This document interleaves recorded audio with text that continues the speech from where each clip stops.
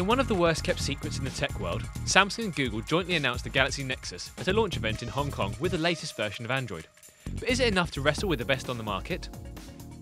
The Samsung Galaxy Nexus certainly has the specs to match the best smartphones on the market, coming in with a 1.2 GHz processor and 1 GB of RAM to keep everything swishing along at high speed. The screen is a big deal as well, literally. It's a 4.65-inch effort with an eye-popping 720p resolution. Think Apple's Retina display levels with a screen that's over an inch bigger. Other cool features include NFC, a barometer and 1080p video recording, but it's only got a 5-megapixel camera, and that's not going to rival the iPhone 4S when it comes to snapping. A host of UK networks have confirmed they will be offering the Samsung Galaxy Nexus when it launches on our shores, but haven't given us a definitive release date as yet.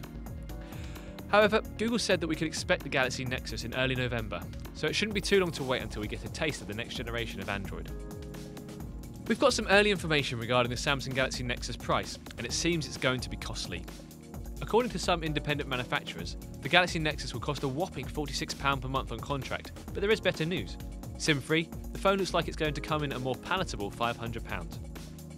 You might want to wait before you pre-order though. The Nexus S had a swift price drop before it launched, so there's every chance the same thing could happen when the networks finally announce UK availability.